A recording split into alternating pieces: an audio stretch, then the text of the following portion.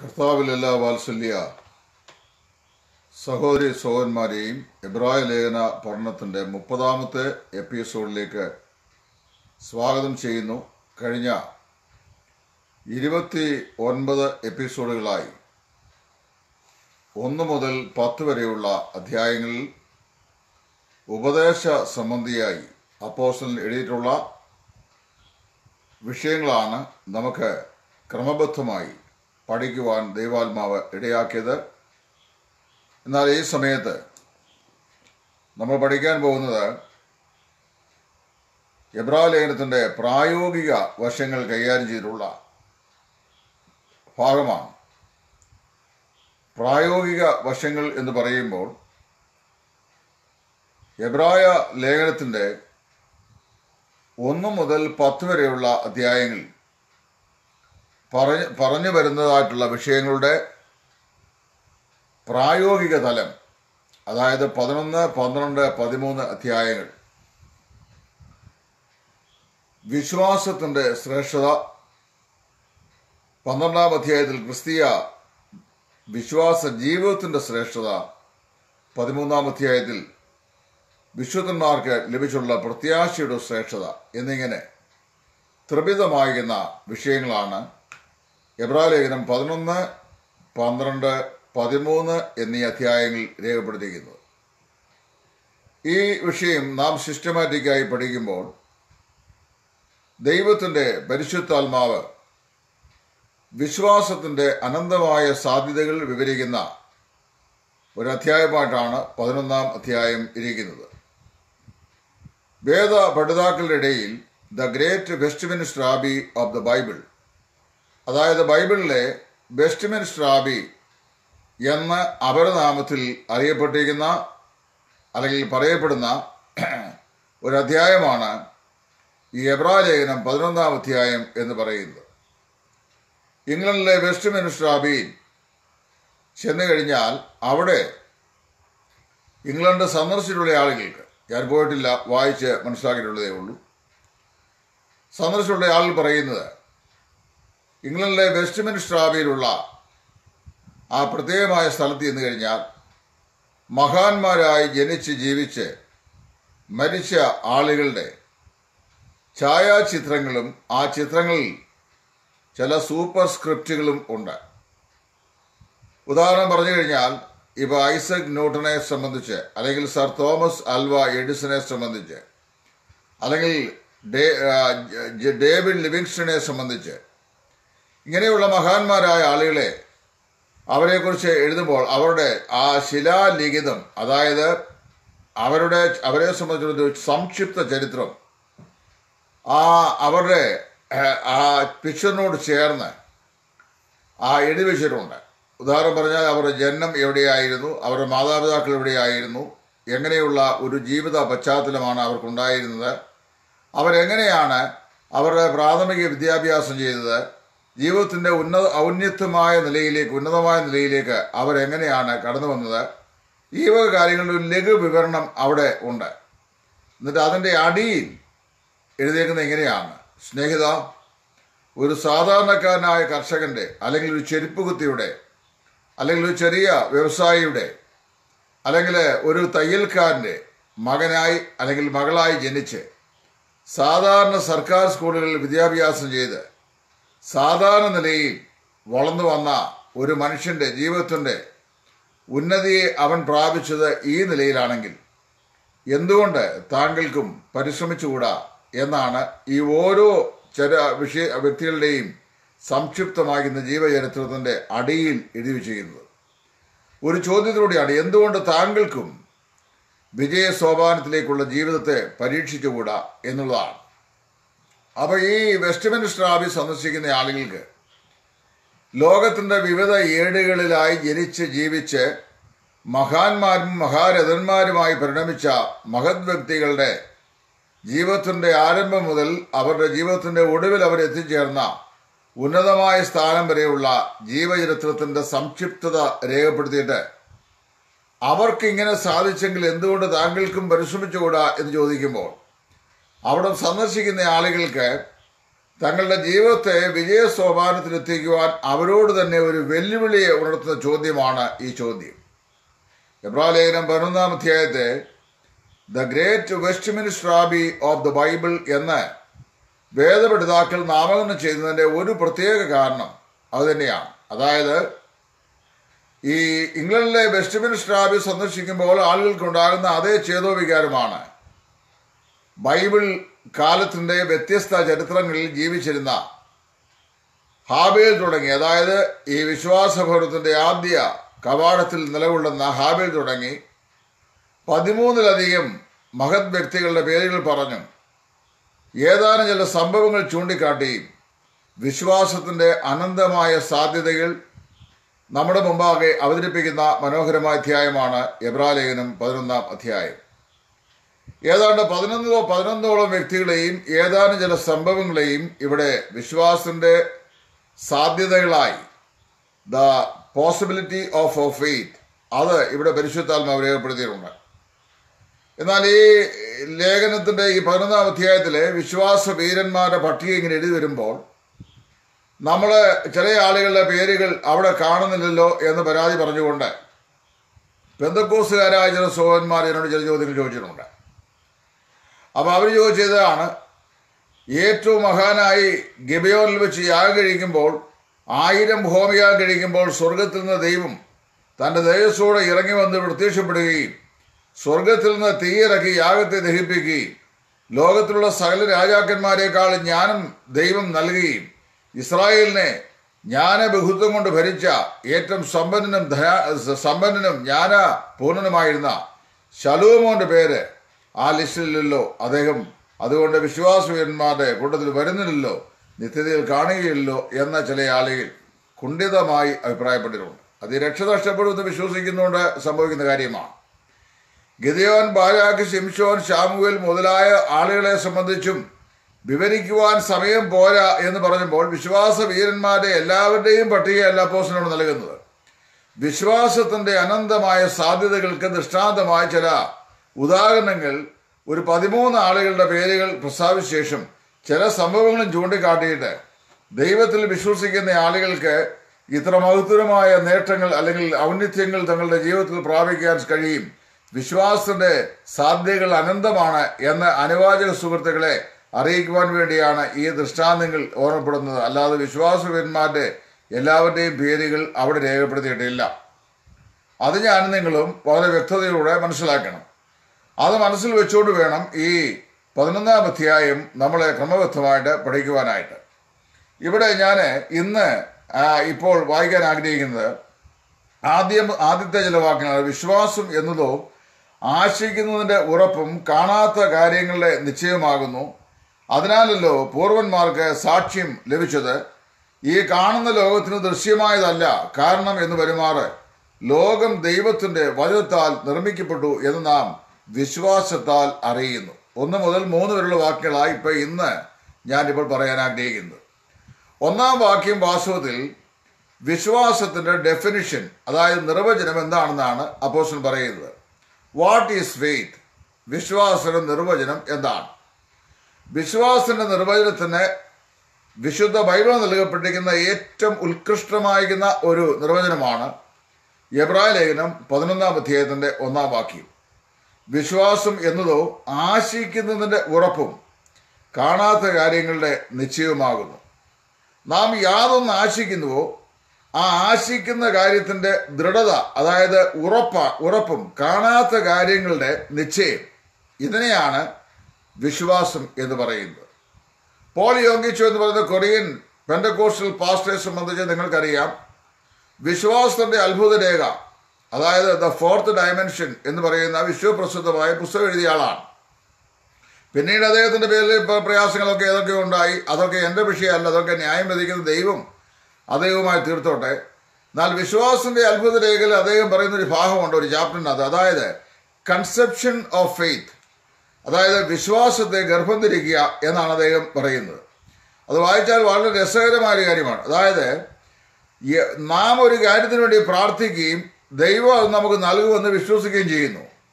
വിശ്വസിക്കുമ്പോൾ ഒരു സ്ത്രീയുടെ ഗർഭപാത്രത്തിൽ ഒരു ശിശു, ഒരു ഫെറ്റസ് ഉരുവായിട്ട് 9 മാസവും 9 ദിവസവും അത് ഗർഭാശയത്തിൽ വളർച്ച പ്രാപിച്ച ശേഷം അതിനെ ആ സ്ത്രീ പ്രസവിക്കുന്ന പോലെ നമുക്ക് ലഭിക്കാൻ പോകുന്ന കാര്യത്തെ ലഭിച്ചു കഴിഞ്ഞു എന്ന് ഹൃദയത്തിൽ നാം ദൃഢനിശ്ചയം ചെയ്യുന്നതാണ് വിശ്വാസം എന്നാണ് അദ്ദേഹം പറയുന്നത്. ഞാൻ അദ്ദേഹത്തിൻ്റെ ആശയോട് യോജിക്കുന്നു. എന്നാൽ അദ്ദേഹത്തിന് ആശയം കിട്ടിയത് അപ്പോസ്തലനായ പൗലോസിൽ നിന്നാണ്. പൗലോസ് പറയുകയാണ്, വിശ്വാസം എന്നതോ ആശിക്കുന്നതിൻ്റെ ഉറപ്പും കാണാത്ത കാര്യങ്ങളുടെ നിശ്ചയമാകുന്നു. രക്ഷ നഷ്ടപ്പെടുകയില്ല എന്ന് ഞങ്ങൾ പഠിപ്പിക്കുന്നതിൻ്റെ അല്ലെങ്കിൽ വേദപുസ്തകം പഠിപ്പിക്കുന്നതിൻ്റെ ഒരു കാരണം, രക്ഷിക്കപ്പെട്ട വിശ്വാസികൾ തങ്ങൾക്ക് കർത്താവ് നൽകിയിരിക്കുന്ന വാഗ്ദത്തമാണ് നിങ്ങളുടെ ആത്മാക്കൾ കർത്താവിൽ സുരക്ഷിതരായി ദൈവരാജ്യത്തിൽ കർത്താവിൻ്റെ ഭവനത്തിൽ ഉണ്ടായിരിക്കും എന്നുള്ളത്.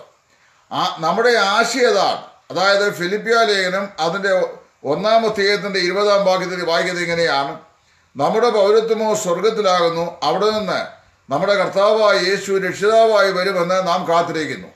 അവൻ വരുമ്പോൾ നമ്മുടെ താഴ്ചയുള്ള ഈ ശരീരത്തെ അവിടുത്തെ അമർത്യമായ ശരീരത്തോട് അനുഭവമായി രൂപാന്തരപ്പെടുത്തുമെന്നും പറഞ്ഞിട്ടുണ്ട്. ഇതാണ് നമ്മുടെ പ്രത്യാശ, അതാണ് നമ്മുടെ വിശ്വാസം. അതിനായിട്ടാണ് നാം കാത്തിരിക്കുന്നത്. ഇവിടെ അപ്പോസ്തലൻ പറയാണ്, വാട്ട് ഈസ് ഫെയ്ത്ത്? എന്താണ് വിശ്വാസം? വിശ്വാസം എന്നതോ ആശയിക്കുന്നതിൻ്റെ ഉറപ്പ് എന്ന് പറഞ്ഞാൽ നാം ആശയിക്കുന്നത് സ്വർഗമാണ്. ആശയിക്കുന്നത് കർത്താവായ യേശു ക്രിസ്തുവിൻ്റെ പ്രത്യക്ഷതയും വിശുദ്ധന്മാരുടെ ഏസ്കരണവുമാണ്. ആശയിക്കുന്നത് നമ്മുടെ കണ്ണുനീരും സങ്കടവും എല്ലാം നീങ്ങി പ്രത്യാശയും സന്തോഷത്തിൻ്റെ നിറവുമുള്ള അനന്തമായിരിക്കുന്ന ഒരു ഭാഗ്യമുള്ള സന്തോഷമുള്ള നിത്യതയാണ്. ആ നിത്യതയെക്കുറിച്ചുള്ള നമ്മുടെ ഉറപ്പാണ്. ആശിക്കുന്നതിൻ്റെ ഉറപ്പും കാണാത്ത കാര്യങ്ങളുടെ അദൃശ്യമായ കാര്യങ്ങളെക്കുറിച്ചുള്ള നിശ്ചയവും. അതായത് സൂര്യൻ പടിഞ്ഞാറേ ചക്രവാളത്തിലേക്ക് മറഞ്ഞു കഴിയുമ്പോൾ കിഴക്കേ ചക്രവാളത്തിൽ ഇരുട്ട് വ്യാപിക്കുന്നു. അപ്പോൾ കിഴക്കേ ചക്രവാളത്തിൽ സൂര്യൻ ഇല്ലാത്ത സമയത്തും നമുക്ക് കാണാൻ കഴിയാതിരിക്കുന്ന സമയത്തും സൂര്യൻ ഉണ്ട് എന്ന് നാം വിശ്വസിക്കുന്നു. കാര്യം സൂര്യൻ പടിഞ്ഞാറേ ചക്രവാളത്തിലേക്ക് ചാഞ്ഞിരിക്കുന്നു എന്ന് നമുക്കറിയാം. ഭൂമി അതിൻ്റെ സാങ്കല്പിക അച്ചുതടിൽ കറങ്ങുന്നതുകൊണ്ടാണ് ആ പ്രതിഭാസം ഉണ്ടാകുന്നതെന്നും വാസ്തവത്തിൽ സൂര്യൻ അല്ല കറങ്ങുന്നത്, ഭൂമിയാണ് കറങ്ങുന്നത് എന്നും 10ാം ക്ലാസ്സിലെ ഫിസിക്സ് പഠിക്കുന്ന വിദ്യാർത്ഥികൾക്ക് അറിയാവുന്ന യാഥാർത്ഥ്യമായതുകൊണ്ട് വിവരിക്കാൻ ഞാൻ ആഗ്രഹിക്കുന്നില്ല. ഞാൻ ഈ പറഞ്ഞു വരുന്നതിൻ്റെ സാരം എന്താ ചോദിച്ചാൽ, വിശ്വാസത്തിൻ്റെ ഡെഫിനിഷൻ അപ്പോസ്തലൻ പറയുകയാണ്, വിശ്വാസം എന്നതോ ആശിക്കുന്നതിൻ്റെ ഉറപ്പ്, കാണാത്ത കാര്യങ്ങളുടെ നിശ്ചയം. സ്വർഗം നാം എന്താണെന്ന് ഇതുവരെയും കണ്ടിട്ടില്ല. കർത്താവിൻ്റെ സിംഹാസനം അത് നാം കണ്ടിട്ടില്ല. വെളിപ്പാട് പുസ്തകത്തിൽ അതിൻ്റെ വിവരണം നമ്മൾ വായിച്ചിട്ടുള്ളതേ ഉള്ളൂ. വിശുദ്ധന്മാരുടെ ദേശക്കാരൻ നാം കണ്ടിട്ടില്ല. ദൂതന്മാരെ നമ്മുടെ കണ്ണുകൾ കൊണ്ട് നമ്മൾ കണ്ടിട്ടില്ല. സ്വർഗത്തിൽ നമുക്കായി ഒരുക്കപ്പെടുന്ന പ്രതിഫലം നമ്മൾ കണ്ടിട്ടില്ല. എന്നാൽ ആ കാര്യങ്ങളെക്കുറിച്ച് നമുക്കുള്ള ആ ഉറപ്പും നിശ്ചയവും, കാണാത്ത കാര്യങ്ങളെക്കുറിച്ചുള്ള നിശ്ചയവുമാണ് വാസ്തവത്തിൽ വിശ്വാസം എന്ന് പറയുന്നത്. ഒരളവിൽ പറഞ്ഞു കഴിഞ്ഞാൽ ക്രിസ്തീയ വിശ്വാസം എന്ന് പറയുന്നത് നമുക്ക് വാഗ്ദത്തം ചെയ്യപ്പെട്ടതൊക്കെയും നമ്മുടെ അവകാശമാണെന്ന് ഹൃദയം കൊണ്ട് നാം ദൃഢനിശ്ചയം ചെയ്യുകയും അതിനെ കണ്ടതുപോലെ നാം എന്ത് ചെയ്യുന്നു, ഉറച്ചു നിൽക്കുകയും ചെയ്യുന്ന അനുഭവമാണ്.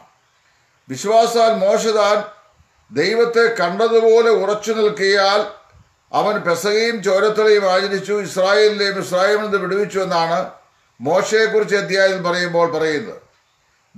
അദൃശ്യനായ ദൈവത്തെ കണ്ടതുപോലെ ഉറച്ചു നിൽക്കുവാൻ കഴിയുന്ന അവസ്ഥ, അതാണ് വിശ്വാസം എന്ന് പറയുന്നത്. അപ്പോൾ വിശ്വാസത്തിന്റെ ഡെഫിനിഷൻ അങ്ങനെയാണ്. വിശ്വാസം എന്നതോ ആശിക്കുന്നതിൻ്റെ ഉറപ്പും കാണാത്ത കാര്യങ്ങളുടെ നിശ്ചയവുമാകുന്നു. ഈ മരണത്തിൻ്റെ അപ്പുറത്ത് നമുക്കൊരു ജീവിതമുണ്ടെന്നുള്ള നിശ്ചയം, ഈ പ്രപഞ്ച സീമയ്ക്ക് അപ്പുറത്ത് അദൃശ്യമായ ഒരു ലോകമുണ്ട് എന്നുള്ള നിശ്ചയം. 1 കൊരിന്ത്യർ 15-ാം അധ്യായത്തിൽ പറയുന്ന പോലെ ദ്രവത്വം ഉള്ളത് ഉണ്ടെങ്കിൽ അദ്രവത്വമുള്ള ഒന്ന് ഉണ്ട് എന്നുള്ള ഉറപ്പ്, മർത്യത ഉണ്ടെങ്കിൽ അമർത്യത ഉണ്ട് എന്നുള്ള നിശ്ചയം. ഈ ലൗകിക ജീവിതമുണ്ടെങ്കിൽ ഇതിൻ്റെ അപ്പുറത്ത് അലൗകികമായ ഇതൊരു ജീവിതമുണ്ട് എന്നുള്ള നിശ്ചയം. ഭൗമ ശരീരമുണ്ടെങ്കിൽ ആത്മശരീരമുണ്ട് എന്നുള്ള നിശ്ചയം. മരണമുണ്ടെങ്കിൽ പുനരുത്ഥാനമുണ്ട് എന്നുള്ള നിശ്ചയം. അതായത് ഇവിടെ കഷ്ടതയും കണ്ണുനീരും ഉണ്ടെങ്കിൽ നിത്യമായ സന്തോഷവും നിത്യാനന്ദവും ഉണ്ടെന്നുള്ള പ്രത്യാശ. ഇതിനെയാണ് വിശ്വാസം എന്ന് പറയുന്നത്. അല്ല വെറുതെ വിശ്വാസം എന്ന് പറഞ്ഞുകൊണ്ട് നമ്മൾ വിശ്വാസത്തെക്കുറിച്ച് പ്രസംഗിച്ചാൽ ഒരു കാര്യമില്ല. സ്വന്തം സഹോദരനെയും മാതാപിതാക്കളെയും സഹോദരവർഗത്തെയും സഹസഹോദരന്മാരെയും സ്നേഹിക്കാൻ ഹൃദയത്തിൽ ഇടുക്കമുള്ള ആളുകൾ സ്നേഹത്തെക്കുറിച്ച് പ്രസംഗിക്കുന്നത് നമ്മൾ സാധാരണ കേൾക്കാറുണ്ട്. ജീവിത വിശുദ്ധി ജീവിതത്തിൽ പാലിക്കാത്ത ആളുകൾ, ജീവിത വിശുദ്ധിയുടെ പ്രാധാന്യതയെക്കുറിച്ച് പ്രസംഗിച്ച് കേൾപ്പിച്ച ആൾക്കാരെ കോൾമയിൽ കൊള്ളിപ്പിക്കുന്നത് നമ്മൾ കേൾക്കാറുണ്ട്. അപ്പോൾ തന്നെ ചില ആളുകളുടെ ജീവിതത്തിൽ ഈ ദിവസങ്ങളിലൊക്കെ ഞാൻ സോഷ്യൽ മീഡിയയിൽ ചില ആളുകളെ കുറിച്ചൊക്കെ ചില ആളുകൾ എഴുതിയിടുന്നത് കണ്ടപ്പോൾ വാസ്തവത്തിലേക്ക് അത്ഭുതം തോന്നിപ്പോയി. അപ്പം ഞാൻ പറഞ്ഞത് നമ്മുടെ പ്രസംഗിക്കുന്ന ഒന്ന്, ജീവിതത്തിൻ്റെ വശം വേറൊന്ന്. അങ്ങനെയല്ല. അവർ lives must be in harmony with our lips. നമ്മുടെ ജീവിതവും നമ്മുടെ വാക്കുകളും ഒരുപോലെ ആയിരിക്കണം. ചെയ്യാൻ കഴിയാത്തത് പ്രസംഗിക്കാൻ പാടില്ല. പ്രസംഗശാസ്ത്രത്തിൻ്റെ അടിസ്ഥാന തത്വം തന്നെ പ്രായോഗികമല്ലാത്തത് പ്രസംഗിക്കരുത് എന്നാണ്. എന്നാൽ ഇന്നത്തെ ദൈവസഭകളുടെ ഏറ്റവും വലിയ ശാപം പ്രായോഗികമാക്കാൻ കഴിയാത്തതിനെ പ്രസംഗിക്കുന്ന പ്രസംഗകരെ കൊണ്ട് നമ്മുടെ പ്രസംഗ ലോകം നിറഞ്ഞിരിക്കുകയാണ്. എവിടെയും പ്രസംഗകരാ. ഇവിടെ പറയുന്നു, വിശ്വാസം എന്നതോ ആശിക്കുന്നതിൻ്റെ ഉറപ്പും കാണാത്ത കാര്യങ്ങളുടെ നിശ്ചയവും ആകുന്നു. അദൃശ്യമായ ഒന്ന് നമുക്ക് വേണ്ടി ഒരുക്കുന്നു. കർത്താവ് യോഹന്നാൻ 14 പറഞ്ഞു, ഞാൻ നിങ്ങൾക്ക് ഭവനം ഒരുക്കാൻ പോവുകയാണ്. അത് എനിക്ക് വേണ്ടിയാണെന്നുള്ള എൻ്റെ ഉറപ്പാണ് നിശ്ചയമായും എൻ്റെ വിശ്വാസം എന്നാണ് അപ്പോസ്തലനോട് പറയുന്നത്. ഇനി രണ്ടാം വാക്യത്തിൽ പറയുമ്പോൾ അദ്ദേഹം പറയുകയാണ്, അതിനാലല്ലോ പൂർവന്മാർക്ക് സാക്ഷ്യം ലഭിച്ചത് എന്ന് പറഞ്ഞാൽ പൂർവ്വ വിശുദ്ധന്മാർക്ക് എല്ലാവർക്കും സാക്ഷ്യം ലഭിച്ചത് വിശ്വാസത്താലാണ്. അത് താഴോട്ട് വിവരിക്കുമ്പോൾ അദ്ദേഹം പറഞ്ഞിട്ടുണ്ട്, ഓരോ വിവരണത്തെ സംബന്ധിച്ചും ഓരോ എപ്പിസോഡ് ക്ലാസ് എടുക്കേണ്ടായി വരും. അപ്പോൾ അത് ഞാൻ ദൈവം എന്ന് വെച്ചാൽ അപ്പോൾ പറയുന്നതാണ്. 13 വ്യക്തികളെ സംബന്ധിച്ചോ അവരുടെ വിശ്വാസത്തിന്റെ ശ്രേഷ്ഠതയും വ്യക്തിപരമായി പേരെടുത്ത് പറഞ്ഞിട്ടുള്ളതുകൊണ്ട് 13 എപ്പിസോഡിൽ മാത്രമേ എനിക്കത് പറയാൻ കഴിയുള്ളൂ.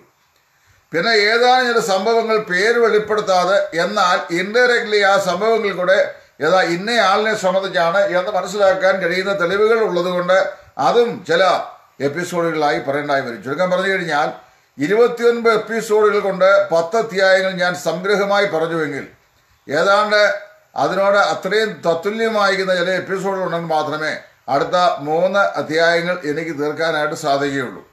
നിങ്ങളുടെ ക്ഷമയെ പരീക്ഷിക്കുകയില്ല. പക്ഷേ നമ്മൾ ഈ ക്ലാസ് എടുക്കുമ്പോൾ അതുകൊണ്ട് കേൾവിക്കാരായ നിങ്ങൾക്ക് പ്രയോജനമുണ്ടാകണം. ബൈബിൾ ക്ലാസ് എടുക്കുന്ന ആൾക്കാർക്ക് പാഠ്യപദ്ധതികൾ ലഭിക്കണം. പ്രസംഗിക്കാൻ ആഗ്രഹിക്കുന്ന ആളുകൾക്ക് ചില ചിന്തകൾ അതിൽ നിന്ന് ലഭ്യമാക്കണം. സർവോപരി കർത്താവിന്റെ നാമം അത് മുഖാന്തരമായി മഹത്വപ്പെടുകയും ചെയ്യണം.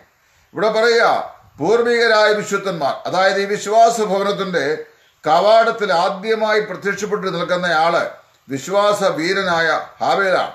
അതായത് മനുഷ്യ ചരിത്രത്തിലെ പ്രഥമ രക്തസാക്ഷിയായി വിശ്വാസം വേണ്ടി തീർന്ന ദൈവപുരുഷനായിരുന്ന ഹാബേൽ തുടങ്ങിയ 13 ആളുകളെയാണ് ഇവിടെ വിവരിക്കുന്നത്. എന്നിട്ട് പറഞ്ഞു നോക്കിയിട്ട് പറയുന്ന വാക്ക് ശ്രദ്ധിക്കണം.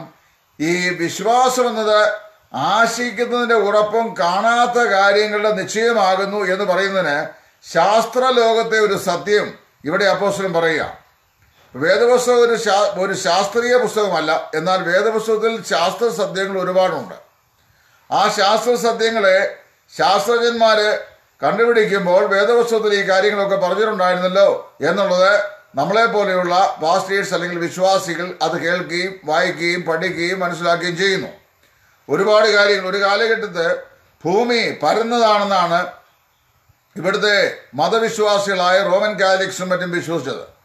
ഭൂമി പരന്നതല്ല, ഭൂമി ഉരുണ്ടതാണെന്നും അത് അതിൻ്റെ സാങ്കല്പികമായ ഒരു അച്ചുതണ്ടിൽ കറങ്ങിക്കൊണ്ടിരിക്കുകയാണെന്നു എന്നും ഗലീലിയോ പറഞ്ഞപ്പോൾ അദ്ദേഹം മതവിദ്വേഷം പഠിപ്പിച്ചു എന്ന് പറഞ്ഞുകൊണ്ട്, അതായത് മതത്തിന് വിപരീതമായി പഠിപ്പിച്ചു എന്ന് പറഞ്ഞുകൊണ്ട് ഗലീലിയോയെ അന്നത്തെ റോമൻ കത്തോലിക്ക സമൂഹം കൽത്തുറങ്കിൽ അടച്ചു. കൽത്തുറങ്കിൽ അദ്ദേഹം കിടക്കുമ്പോഴും അദ്ദേഹം വിശ്വസിച്ചത് അദ്ദേഹം ഉറക്കെ വിളിച്ചു പറഞ്ഞു, ഭൂമി പരന്നതല്ല, ഭൂമി ഉരുണ്ടത് തന്നെയാണെന്നാണ്. ഭൂമി 4 ദിഗ്വജങ്ങളുടെ മേൽ ഇരിക്കുന്നു എന്നാണ് വേദപുരാണങ്ങളിലൊക്കെ ഉള്ള ആളുകൾ, അതായത് ഈ സന്യാസിമാരൊക്കെ എഴുതി വെച്ചേക്കുന്നത്. അപ്പോൾ അങ്ങനെയാണ് ഹൈന്ദവ വിശ്വാസം. അതായത് 4 ചതുർദിഗ്ഗജങ്ങളുടെ പുറത്ത് ഇരിക്കുന്നുവെന്ന് അങ്ങനെയാണ് ചിന്തിച്ചിരുന്നത്. എന്നാൽ ശാസ്ത്രം പുരോഗമിച്ചു കഴിഞ്ഞപ്പോൾ ഭൂമി അത് കറങ്ങുന്നു എന്നാണ് വേദപുസ്തകത്തിൽ ഇരിക്കുന്ന. ഭൂമി കറങ്ങുന്നു എന്ന് വളരെ വ്യക്തമായി ശാസ്ത്രം കണ്ടെത്തി. അതായത് ഒരു മിനിറ്റിൽ 18 കിലോമീറ്റർ ആണോ 17 കിലോമീറ്റർ ആണോ ഓർമ്മയില്ല, ഇപ്പൊ പ്രായമായി വരികയല്ലേ, അത് കറങ്ങുന്നുണ്ട്. ഇനി 1 മിനിറ്റ് കൂടി പോയെങ്കിൽ നിങ്ങൾ ക്ഷമിക്കുക, നിങ്ങളല്ലേ എന്നെക്കാളിൽ അറിയാവുന്ന ആളുകൾ. അപ്പോൾ അതിങ്ങനെ കറങ്ങിക്കൊണ്ടിരിക്കുകയാണ്. അതിന് 2 നിലയിലുള്ള കറക്കമുണ്ട് എന്ന് നമ്മൾ പഠിക്കുന്നു, ദിനചലനവും വാർഷികചലനവും. അപ്പോൾ ദിനചലനത്താൽ ഡേ ആൻഡ് നൈറ്റ് ഉണ്ടാകുന്നു. വാർഷികചലനം എന്ന് പറയുന്നത് ഒരു 365 ദിവസം കൊണ്ടാണ് ഭൂമി സൂര്യനെ ഒരു പ്രാവശ്യം പ്രദക്ഷിണം ചെയ്യുന്ന, അങ്ങനെയാണ് ഒരു വർഷം പൂർത്തീകരിക്കുന്നത്. ഇത് രണ്ടും നമുക്കറിയാം. അപ്പോൾ ഭൂമി മണ്ഡലാകൃതി പൂണ്ടതാണെന്നും അതിന് വൃത്താകൃതിയാണെന്നും യെശയ്യാവ് പറയുന്നു. അതുപോലെ തന്നെ ഇവിടെ ഭൂമി അതിൻ്റെ സാങ്കല്പികമായ അച്ഛനിൽ അത് കറങ്ങിക്കൊണ്ടിരിക്കുകയാകുന്നു എന്ന് വേദപുസ്തകം എഴുതിയിട്ടുണ്ട്. അത് ശാസ്ത്രജ്ഞന്മാർ കണ്ടുപിടിച്ചു. ആകാശത്തിന് മീതെ ദൈവം വെള്ളത്തെ ന്യായവിധിക്കായി സൂക്ഷിച്ചിരുന്നു എന്ന് വേദപുസ്തകത്തിൽ അത് എഴുതിയിട്ടുണ്ട്. അത് നോഹയുടെ കാലത്ത് സംഭവിച്ചിട്ടുണ്ട്. അവൻ നീരൊഴുക്കളെ ചോരാതെ തടഞ്ഞു നിർത്തുന്നു, ഗുപ്തമായത് വെളിച്ചത്ത് വരുത്തുന്നു. ഹൈഡ്രോളിക് സമ്പ്രദായ പ്രകാരം ഇലക്ട്രിസിറ്റി പ്രൊഡ്യൂസ് ചെയ്യുന്ന അണ കെട്ടി വെള്ളം തടഞ്ഞു നിർത്തി നമ്മൾ പെൻസ്ട്രോക്ക് പൈപ്പിൽ കൂടെ വെള്ളത്തെ പായിച്ച് ജനറേറ്ററിന്റെ പങ്ക കറക്കിച്ച് ഇലക്ട്രിസിറ്റി ഗുപ്തമായത്, അതായത് മനുഷ്യന് കാണാൻ കഴിയാത്തത് വെളിച്ചത്ത് വരുത്തുന്നു എന്ന് പഠിക്കുന്ന കാര്യം അണക്കെട്ടിനെയും ഇലക്ട്രിസിറ്റിയെയും കുറിച്ചാണെന്ന് ഇയ്യോബ് പറഞ്ഞിരുന്നു. അങ്ങനെ വേദപുസ്തകത്തിൽ ഒരുപാട് ശാസ്ത്രീയ സത്യങ്ങളുണ്ട്. ഡോക്ടർ സിംസൺ ആണല്ലോ ബ്ലഡ് ട്രാൻസ്ഫ്യൂഷൻ ചെയ്താൽ രക്തത്തിന്റെ അപര്യാപ്തമാണ് മരിച്ചു പോകുന്ന ആളുകളെ രക്ഷിക്കാൻ കഴിയും, അവരുടെ ശരീരത്തിലേക്ക് രക്തചംക്രമണം ചെയ്താൽ എന്ന് കണ്ടുപിടിച്ചത്. അങ്ങനെ അദ്ദേഹം കണ്ടുപിടിച്ചു കഴിഞ്ഞാൽ അതിന് കണ്ടുപിടിച്ചത് ലേവ്യ പുസ്തകത്തിൽ നിന്ന് അദ്ദേഹം വായിച്ച് മനസ്സിലാക്കിയത്. അതായത് മാംസം കഴിക്കുമ്പോൾ നിങ്ങൾ രക്തത്തോടെ മാംസം ഭക്ഷിക്കരുത്, മാംസത്തിന്റെ ജീവൻ രക്തത്തിലല്ലയോ നിൽക്കുന്നത് എന്ന് അദ്ദേഹം വായിച്ചു പഠിച്ചതിന്റെ അടിസ്ഥാനത്തിലാണ്. അതുപോലെ തന്നെ ലോകത്തിലെ പ്രശസ്തന്മാരായിരുന്ന എത്രയോ ശാസ്ത്രജ്ഞന്മാർ, വൻ ബിസിനസ്സുകാരായ ആളുകൾ, സ്റ്റാൻഡേർഡ് ചാർട്ടേഡ് കമ്പനിയുടെ അന്തർദേശീയ ചെയർമാനായിരുന്ന ആളിനെ നിങ്ങൾക്കറിയാം. അദ്ദേഹം ഈ ഗൾഫ് മേഖലയിൽ ഓയിൽ നിക്ഷേപമുണ്ട് എന്നുള്ളത് കണ്ടുപിടിക്കാൻ വേണ്ടി അദ്ദേഹത്തിന് പ്രേരണ നൽകിയത് മോശയെ നൈൽ നദിയിൽ എറിയാൻ അവളുടെ മാതാപിതാക്കൾ ആ ഞാങ്ങണപ്പെട്ടതിന്മേൽ കീൽ തേച്ചു. കീൽ എന്ന് പറയുന്ന സാധനം മധ്യപ്രദേശത്തുള്ളത് വേദപുസ്തകത്തിൽ പരാമർശിച്ചിട്ടുണ്ട്. അതാണ് ഓയിൽ എക്സ്കവേഷന് വേണ്ടി വഴിതെളിച്ച സംഭവം എന്ന് പറയുന്നത്. അങ്ങനെ ഒരുപാട് ശാസ്ത്രീയ സത്യങ്ങൾ, നൂറുകണക്കിന് ശാസ്ത്രീയ സത്യങ്ങൾ ഈ ബൈബിളിലുണ്ട്. അതുപോലെ ഒരു ശാസ്ത്രീയ സത്യമാണ് വിശ്വാസം എന്ന് പറയുന്ന ആശിക്കുന്നതിന്റെ ഉറപ്പും കാണാത്ത കാര്യങ്ങളുടെ നിശ്ചയമാണെന്ന് പറയാൻ വേണ്ടി ഒരു ശാസ്ത്രീയ സത്യം ഇവിടെ അപ്പോസ്തലൻ പറയുക. എന്താണെന്നറിയാവോ? ഈ കാണുന്ന ലോകത്തിന് ദൃശ്യമായതല്ല കാരണം എന്ന് വരുമാറ് ലോകം ദൈവത്തിന്റെ വചനത്താൽ നിർമ്മിക്കപ്പെട്ടു എന്ന് നാം അറിയുന്നു. എന്ന് പറഞ്ഞു കഴിഞ്ഞാൽ കാണുന്നത് മാസാണ്, കാണുന്ന ലോകത്തിന് ദൃശ്യമായതല്ല കാരണം എന്ന് പറഞ്ഞാൽ ഇന്ന് കാണപ്പെടുന്ന ഈ മാസിന്റെ കാരണം എന്ന് പറയുന്നത് അദൃശ്യമാണ്. അപ്പൊ എല്ലാ കാര്യത്തിനും ഒരു കാരണമുണ്ട് എന്നാണല്ലോ ശാസ്ത്രത്തിന്റെ അടിസ്ഥാന തത്വം. അപ്പൊ നമ്മൾ ഈ കാണപ്പെടുന്ന പ്രപഞ്ചം, ഈ കാണുന്ന ലോകത്തിന് ദൃശ്യമായതല്ല കാരണം എന്ന് പറഞ്ഞാൽ നാം ഈ കാണുന്ന ബൃഹത്തായ പ്രപഞ്ചത്തിന്റെ കാരണം അല്ലെങ്കിൽ ഹേതുകമായി തിരഞ്ഞെടുക്കുന്നത് അദൃശ്യമായ ഒന്നാണെന്നാണ് അത് ഇവിടെ അപ്പോസ്തലൻ പറയുന്നത്. അതെന്താണെന്ന് നമുക്ക് ചിന്തിക്കാം. ഈ ഒന്ന് രണ്ട് വാക്കുകൾ, അതായത് വിശ്വാസം എന്ന് പറയുന്ന ആശയിക്കുന്നതിന്റെ ഉറപ്പും കാണാത്ത കാര്യങ്ങളുടെ നിശ്ചയമാണെന്ന് സ്ഥാപിക്കാൻ വേണ്ടിയാ ഈ ശാസ്ത്രീയ സത്യം പരിശുദ്ധാത്മാവ് എഴുതി വെച്ചിരിക്കുന്നത്. ഒരു കാലഘട്ടം വരെ ഈ ഭൂമിയിലുള്ള ഈ കാണപ്പെടുന്ന മാസിന്റെ ഏറ്റവും ചെറിയ കണിക എന്ന് പറയുന്നത് ആറ്റമാണ് എന്ന് ശാസ്ത്രലോകം നിഗമിച്ചിരുന്നു. അതായത് ആറ്റം എന്ന് പറഞ്ഞാൽ അതിന്റെ അർത്ഥം ദാറ്റ് കനോട്ട് ബി ഡിവൈഡഡ് എന്നാണ്. അതായത് ഒരു വസ്തുവിന്റെ, ഒരു മോളിക്യൂളിന്റെ, തന്മാത്രയുടെ ഏറ്റവും അതിസൂക്ഷ്മമായതും നഗ്നനയനങ്ങൾ കൊണ്ട് ദൃശ്യവൽക്കരിക്കാൻ കഴിയാത്തതുമായ കണത്തെയാണ് ആറ്റം എന്ന് പറയുന്നത്. ദാറ്റ് കനോട്ട് ബി ഡിവൈഡഡ് എന്നാണ് അതിന്റെ അർത്ഥം, വിഭജിക്കാൻ ആവാത്തത്. അതാകുമ്പോൾ വസ്തുക്കളുടെ എല്ലാം അടിസ്ഥാനമാകുന്ന ഘടകം അല്ലെങ്കിൽ വസ്തു എന്ന് പറയുന്നത്, മാസ് എന്ന് ഭാഗം എന്ന് പറയുന്നത് ആറ്റമാണ് എന്നും ആറ്റത്തെ വിഭജിക്കാൻ കഴിയുകയില്ല എന്നുമാണ് ഒരു കാലഘട്ടം വരെ ശാസ്ത്രലോകം പഠിച്ചത്.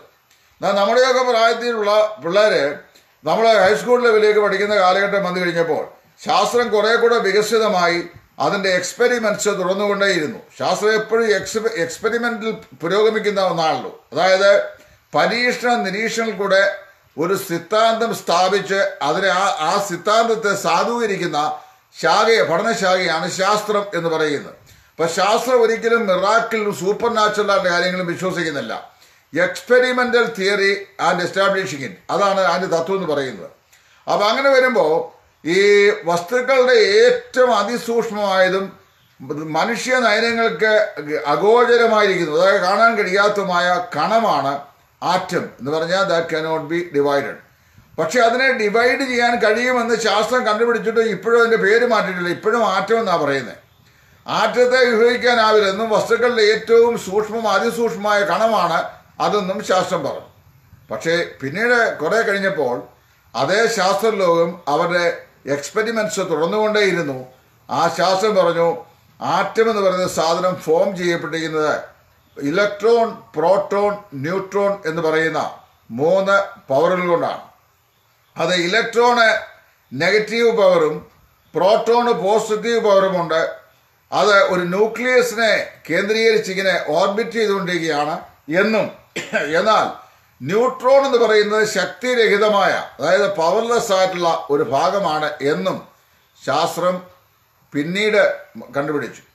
അങ്ങനെ ആറ്റത്തെ വിഭജിക്കാമെന്ന് കണ്ടുപിടിച്ചു. ആറ്റത്തെ വിഭജിച്ചു കഴിഞ്ഞാൽ പിന്നെ കണം എന്ന് പറയുന്ന ഒന്നില്ല, അതായത് മാസ് എന്ന് പറയുന്ന ഒന്നില്ല. ആറ്റത്തെ വിഭജിച്ചാൽ പവറാണ്. അപ്പോൾ ഇവിടെ പറയുന്നതാണ് ഈ കാണുന്ന ലോകത്തിന് ദൃശ്യമായതല്ല കാരണം എന്ന് പറഞ്ഞു കഴിഞ്ഞാൽ ദൃശ്യമായതിൻ്റെ കാരണം അദൃശ്യമാണെന്നാണ്.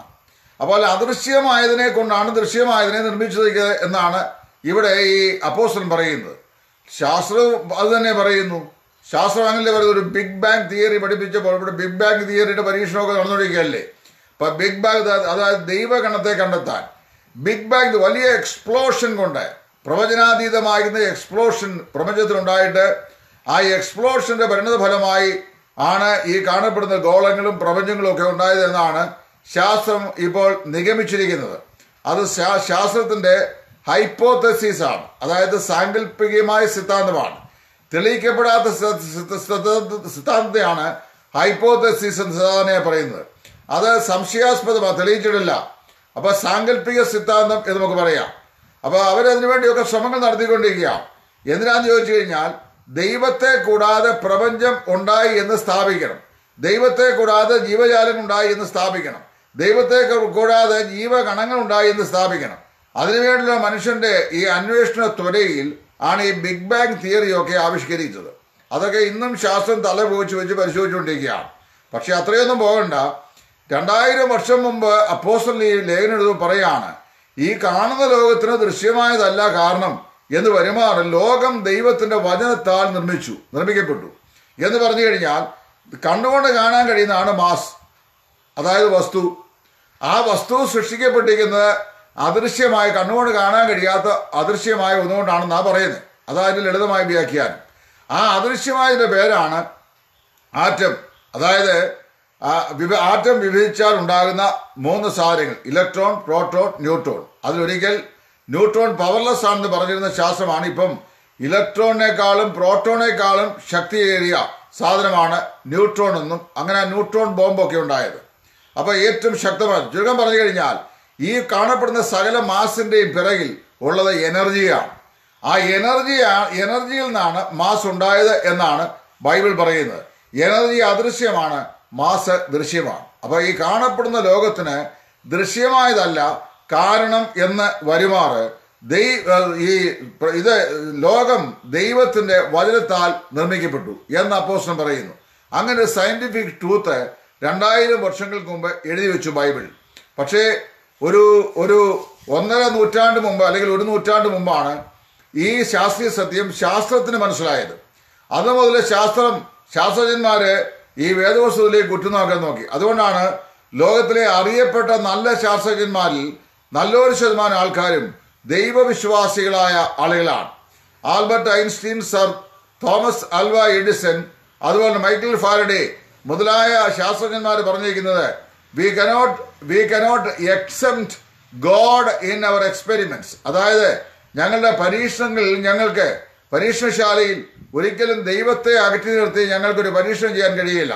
കാരണം ഓരോ പരീക്ഷണങ്ങൾ ഞങ്ങൾ ചെയ്യുമ്പോഴും ഓരോ കെമിക്കൽ റിയാക്ഷൻ ഞങ്ങൾ കാണുമ്പോഴും ഞങ്ങൾക്ക് പ്രപഞ്ച സൃഷ്ടാവായ അല്ലെങ്കിൽ മൂലകങ്ങളുടെ സൃഷ്ടാവായ ദൈവത്തെയാണ് ഈ എക്സ്പെരിമെന്റുകളിൽ കാണാൻ കഴിയുന്നത് എന്നാണ് മഹാരഥന്മാരായ ഈ മഹത്തുക്കൾ പറഞ്ഞിട്ടുള്ളത്. അത് നിങ്ങൾ മനസ്സിലാക്കണം. ഒരുപാട് പുസ്തകങ്ങളൊക്കെ നമുക്കിന്ന് ലഭ്യമാണ് വായിച്ച് മനസ്സിലാക്കാൻ വേണ്ടി. കുറഞ്ഞ പക്ഷേ ഈ 4, 3, 7 പ്രസംഗം കൊണ്ട് ജീവിതകാലം മുഴുവൻ ഇങ്ങനെ ഇത് തന്നെ പറഞ്ഞുകൊണ്ടിരിക്കാതെ കുറേ പുസ്തകങ്ങളെങ്കിലും വായിക്കണം. വായിച്ചാൽ നമുക്ക് ജനറലായിട്ടുള്ള നോളേജ് കിട്ടും. അപ്പോൾ ഇവിടെ അപ്പോസ്തലൻ പറയുകയാണ് ഈ കാണുന്ന ലോകത്തിന് ദൃശ്യമായതല്ല. കാരണം ഇന്ന് വരുമാറ് ലോകം ദൈവവചനത്താൽ സൃഷ്ടിക്കപ്പെട്ടു. ഇനി അത് എങ്ങനെയാണ് സൃഷ്ടിക്കപ്പെട്ടത് എന്ന് ഉൽപ്പത്തി പുസ്തകം 1-ാം അധ്യായത്തിന്റെ 1-ാം വാക്കിൽ പറഞ്ഞിട്ടുണ്ട്. ഉണ്ടാകട്ടെ എന്ന് ദൈവം കൽപ്പിച്ചു, ഉണ്ടായി. അപ്പോൾ ദൈവം പറഞ്ഞു സൂര്യൻ ഉണ്ടാകട്ടെ, ചന്ദ്രൻ ഉണ്ടാകട്ടെ, ഭൂമി ഉണ്ടാകട്ടെ, കടലും കരയുമായി വേർതിരിയട്ടെ. അങ്ങനെ ദൈവം ഉണ്ടാകട്ടെ ഉണ്ടാകട്ടെ എന്ന് ദൈവം കൽപ്പിച്ചു. സർവശക്തനായ ദൈവത്തിൻ്റെ അദൃശ്യമായ ശക്തിയിൽ നിന്നാണ് ദൃശ്യമായ മാസ് ഉണ്ടായെന്നാണ് ദൈവവചനം പറയുന്നത്. ഇപ്പം ശാസ്ത്രവും അതല്ലയോ ഈ ബിഗ് ബാങ് തിയറി കൂടെ പറയാൻ പോകുന്നത്. അതായത് മാസ് എന്ന് പറയുന്ന സാധനം ഇല്ലായിരുന്നെന്നും അത് ഉണ്ടായത്, അതായത് പ്രപഞ്ചം ഉണ്ടായത് ഒരു മഹാവിസ്ഫോടനത്തിൻ്റെ പരിണിത ഫലമായിട്ടാണെന്നും അപ്പോൾ ആ മഹാവിസ്ഫോടനത്തിലുണ്ടായ എനർജിയാണ് ഈ പറയപ്പെട്ട മാസിൻ്റെ രൂപീകരണത്തിന് കാരണമെന്നല്ലേ ബിഗ് ബാങ് പറയുന്നത്. അങ്ങനെ ബിഗ് ബാങ് പറയുന്നെങ്കിൽ വേദവസ്തു അതിനു മുമ്പേ പറഞ്ഞിരിക്കുകയാണ്, സർവശക്തനായ ദൈവത്തിൻ്റെ അതുല്യമാകുന്ന ശക്തി കൊണ്ട് ഉണ്ടാകട്ടെ എന്ന് കർത്താവ് കൽപ്പിച്ചു. അപ്പോൾ ഉണ്ടായി. ആഴിയുണ്ടായി, ഊഴിയുണ്ടായി, തിരയുണ്ടായി, താരങ്ങളുണ്ടായി, എല്ലാം ഉണ്ടായി. അത് ദൈവത്തിൻ്റെ അദൃശ്യമായ ശക്തിയാണ്. അതുകൊണ്ടാണ് നമ്മൾ വായിക്കുന്നത്. പത്രോസ് പറയുമ്പോൾ പത്രോസ് മുക്കുവനായിരുന്നെങ്കിലും വേറൊരു സിദ്ധാന്തം പറയുന്നുണ്ട്. അതായത് ഒന്നാമത്തെ ഭൂമിയെ ദൈവം എന്ത് ചെയ്തു? വെള്ളത്താൽ നശിപ്പിച്ചു. ഇപ്പോഴത്തെ ഭൂമിയെ ദൈവം അഗ്നിക്കായി സൂക്ഷിച്ചിരിക്കുന്നു. എന്നിട്ട് അദ്ദേഹം പറയുകയാണ് അന്ത്യകാലത്ത് സംഭവിക്കാൻ പോകുന്ന കാര്യം, മൂലപദാർത്ഥങ്ങൾ കത്തി അഴിയും. മൂലപദാർത്ഥം എന്ന് പറയുന്ന ഒരു പദാർത്ഥത്തിൻ്റെ മൂലം എന്ന് പറയുന്നത് ആറ്റമാണ്. അതായത് ആറ്റം അത് സ്ഫോടനത്തിലൂടെ വിഭജിച്ചാൽ പിന്നെ അങ്ങനെ പറയുന്ന മാസ് എന്ന് പറയുന്ന സാധനമേ ഇല്ല. പിന്നെ അത് എനർജിയിലേക്ക് വരുന്നത് mass turn back to energy. അതായത് വസ്തു എന്ത് ചെയ്യുന്നു? അത് എനർജിയിലേക്ക് മടങ്ങിപ്പോകുന്നു. അതാണ് ആകാശം വസ്ത്രം പോലെ നീങ്ങിപ്പോകും എന്ന് നമ്മൾ തിരുവഴുത്തിൽ വായിക്കുന്നത്. ഉണ്ടാകട്ടെ എന്ന ഉച്ചാരണത്താൽ ഉളവാക്കിയവൻ പറയുകയാണ് അത് അതിൻ്റെ പൂർവാവസ്ഥയിലേക്ക്, അതായത് എനർജിയുടെ അവസ്ഥയിലേക്ക് പോകട്ടെ എന്ന് പറയുമ്പോൾ ഈ കാണപ്പെടുന്ന ബൃഹത്തായ ബ്രഹ്മാണ്ഡ ഘടാകം എന്ത് ചെയ്യും? ഒന്നുമില്ലാത്ത ശൂന്യതയിലേക്ക് നിമിഷം കൊണ്ട് മാറ്റപ്പെടും എന്നാണ് ഈ പറയുന്നൊരു സാരം. അപ്പോൾ ഈ കാണുന്ന ലോകത്തിന് ദൃശ്യമായതല്ല കാരണം എന്ന് വരുമാറ് ദൈവം ലോകം ദൈവത്തിൻ്റെ വചനത്താൽ സൃഷ്ടിക്കപ്പെട്ടു എന്ന് നാം വിശ്വസിക്കുന്നു എന്ന് പറയുമ്പോൾ എന്ത് ചെയ്യണം? അദൃശ്യമായതാണ് ഈ ദൃശ്യമായത് ഉണ്ടായത് എന്ന് നമ്മൾ അംഗീകരിക്കുന്നു. അങ്ങനെയാണെങ്കിൽ വിശ്വാസം എന്നതോ ആശിക്കുന്നതിൻ്റെ ഉറപ്പും കാണാത്ത കാര്യങ്ങളുടെ നിശ്ചയവും ആകുന്നു എന്നാണ് അപ്പോസ്തലൻ പറയുന്നത്. അപ്പം നാം യോഹന്നാൻ തന്നെ പറയുമ്പോൾ കുഞ്ഞുങ്ങളെ നാം എന്തായിത്തീരുമെന്ന് നാം ഇതുവരെ അറിഞ്ഞിട്ടില്ല. അപ്പോൾ നാം എന്തായിത്തീരുമെന്ന് ഇതുവരെ നാം അറിഞ്ഞിട്ടില്ല. മനുഷ്യ ശരീരത്തിൽ സംഭവിക്കുന്നത് ഇത് തന്നെയാണ്. പുനരുത്ഥാനത്തിൽ വന്നു ഞാൻ BD.ക്ക് എൻ്റെ തീസീസ് എഴുതുന്ന സമയത്ത് ഞാൻ ഒരു ഭാഗത്തായി പുനരുത്ഥാനത്തിൻ്റെ the historicity and reality of the resurrection factor എന്ന് പറയുന്ന വിഷയമാണ് ഞാൻ എഴുതിയത്. The historicity and reality of resurrection factor and how it could be justified by science. ഇതായിരുന്നു എൻ്റെ സബ്ജക്റ്റ്. അപ്പം ഞാനത് എഴുതി. അതനേകം റിസർച്ച് ചെയ്തു. 1.5 വർഷം റിസർച്ച് ചെയ്തു. അപ്പം ഞാൻ റിസർച്ച് എഴുതിയപ്പോൾ ഞാൻ പറയാമോ, ഈ കാണപ്പെടുന്ന ലോകത്തിന് ദൃശ്യമായതല്ല കാരണമെന്ന് വരുമാറ് ലോകം ദൈവത്തിൻ്റെ വചനത്താൽ നിർമ്മിക്കപ്പെട്ടുവെന്ന് ഇവിടെ അപ്പോസ്തലൻ പറയുന്നു. മനുഷ്യ ശരീരത്തെ തന്നെ നമുക്ക് നോക്കാം. ഈ മനുഷ്യ ശരീരം ഒരു മാംസപിണ്ഡമാണ്. Carbon, silicon, potassium, magnesium, manganese, iron, copper, silver, sodium chloride, gold, പിന്നെ സോൾട്ട്, കൊഴുപ്പ്, ഇതുപോലുള്ള പിന്നെ വെള്ളം, അതുകൊണ്ട് 65-70% വെള്ളം. ഇങ്ങനെ പ്രപഞ്ചത്തിൽ കാണുന്ന പ്രകൃതിയിൽ കാണുന്ന മൂലകങ്ങളിൽ ഏതാണ്ട് 20-ലധികം മൂലകങ്ങൾ ഈ മനുഷ്യ ശരീരത്തിലുണ്ട്.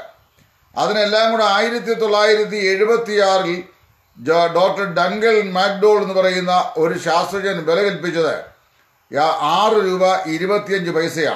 അതായത് അദ്ദേഹം പറഞ്ഞു 2 തീപ്പെട്ടികൾ നിറച്ച് തീപ്പെട്ടിക്കൊള്ളി ഉണ്ടാക്കുവാനുള്ള ഫോസ്ഫറസ്, കുറച്ച് പൊട്ടാസ്യം, കുറച്ച് 1 കരണ്ടി മാംഗനീസ്, 1 കരണ്ടി മഗ്നീഷ്യം, 6 കോഴികളെ വളർത്താൻ വലിപ്പമുള്ള ഒരു കോഴിക്കോട് കുമ്മായം അടിക്കാനുള്ള കുമ്മായം, പിന്നെ ഒരു 1/2 ലിറ്റർ കൊഴുപ്പ്, പിന്നെ 7 ഗ്യാലൻ 8 ഗാലൻ വെള്ളം, പിന്നെ ഈ 2 ഇഞ്ചാണി ഉണ്ടാക്കുവാനുള്ള ഇരുമ്പ്, ഇങ്ങനെ അതിനെല്ലാം ഉപയോഗിച്ചിട്ട് എല്ലാം കൂടെ വില കൽപ്പിച്ചിട്ട് പറഞ്ഞ് 6 രൂപ 25 പൈസ. അത് ഒരു കിഡ്നിക്ക് ഇവിടെ 6 ലക്ഷം രൂപ 8 ലക്ഷം രൂപ ഇപ്പോൾ കൊടുക്കണം. അപ്പോൾ എന്നാൽ മാത്രമേ അത് കിട്ടുകയുള്ളൂ. കിഡ്നി വിറ്റൊക്കെ ജീവിക്കുന്ന ആൾക്കാരുണ്ടല്ലോ. അപ്പം ഞാൻ പറഞ്ഞത് മനുഷ്യ ശരീരത്തിൻ്റെ വില വളരെ വലുതാണ്.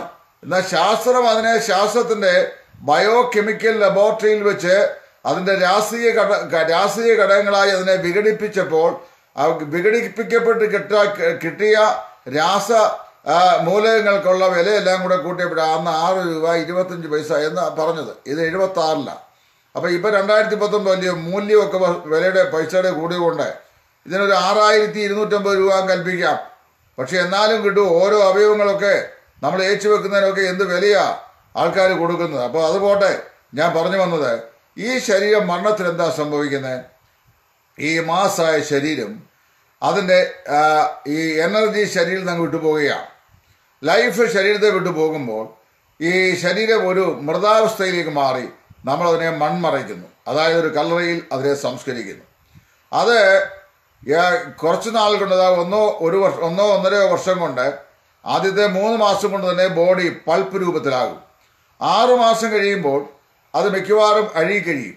മനുഷ്യ ശരീരത്തിലെ ഏറ്റവും ഒടുവിൽ, പുരുഷന്റെ ശരീരത്തിലെ ഏറ്റവും ഒടുവിൽ ചീയുന്ന അല്ലെങ്കിൽ ചീഞ്ഞു പോകുന്ന അവയവഭാഗം എന്ന് പറയുന്നത് പ്രോസ്റ്റേറ്റ് ഗ്ലാൻഡും സ്ത്രീയുടെ ശരീരത്തിൽ അത് ഗർഭപാത്രവുമാണെന്നാണ് ശാസ്ത്രലോകം അഭിപ്രായപ്പെടുന്നത്. എൻ്റെ അഭിപ്രായമല്ല, ശാസ്ത്രലോകം, വൈദ്യശാസ്ത്രലോകം അഭിപ്രായപ്പെടുന്നതാണ്.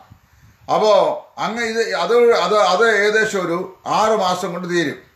പിന്നെ മുടിയും പല്ലും എല്ലുകളൊക്കെ കുറേ കഴിയുമ്പോൾ ദ്രവിക്കും. മുടിയും പല്ലും ഒരു 60, 70, 80 വർഷം വരെ കിടക്കുമെന്നാണ് പറയുന്നത്.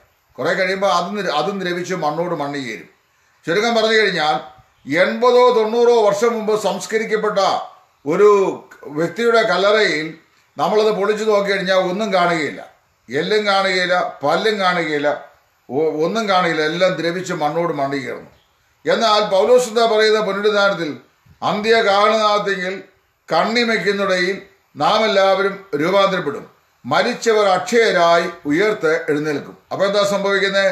ശരീരത്തെ വിട്ട് പോയ ഈ എനർജി, അതായത് ഈ മാസിന് കാരണമായി തീർന്ന എനർജി, ഒന്നുമില്ലായ്മയിൽ നിന്ന് സൃഷ്ടിക്കപ്പെട്ട ഈ എനർജി, ആ ആത്മാവ് ഈ ശരീരത്തിലേക്ക് മടങ്ങി വന്നിട്ട് ഒരു പുതുശരീരത്തെ പുൽകി നാം പുനരുദ്ധാനം ചെയ്ത് പുനരുദ്ധാന രൂപികളായി ദൈവസന്നിധിയിൽ നിൽക്കും. അതാണ് സംഭവിക്കുന്നത്. അപ്പോൾ വാസ്തവത്തിൽ പറഞ്ഞത് അങ്ങനെ സംഭവിക്കുമെന്ന് നമ്മൾ വിശ്വസിക്കുന്നു. അത് വിശ്വാസം എന്നതോ ആശിക്കുന്നതിന് ഉറപ്പും കാണാത്ത കാര്യങ്ങളുടെ നിശ്ചയമാകുന്നു.